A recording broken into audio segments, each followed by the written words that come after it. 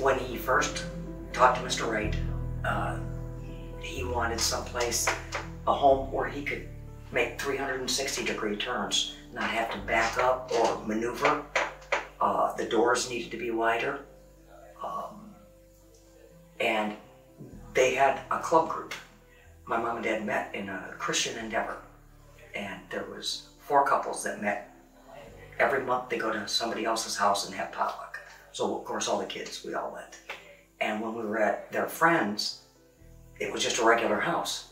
And if my dad needed to use the restroom, he would have to go up to the door and he'd have to have somebody behind, like my mom would come, and he'd have to scooch the wheelchair together because the wheels wouldn't fit through the regular doorways. Kitchens were another thing. With refrigerators now, you have this, and he couldn't do it because he'd have to back up, and it would be, so they had one made, the door opened this way, the right door, as well as the freezer. When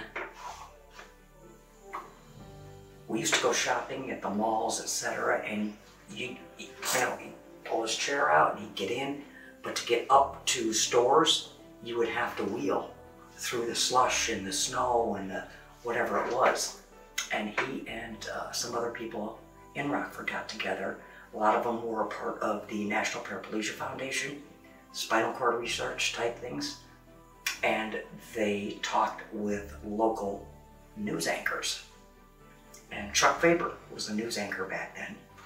And he said, all right, I take the challenge.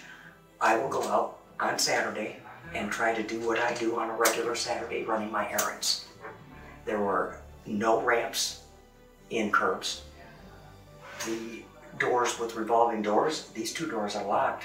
You have to use that. I mean, he spent the entire day figuring out how limited life was for people in a wheelchair that really wanted to get out and have autonomy.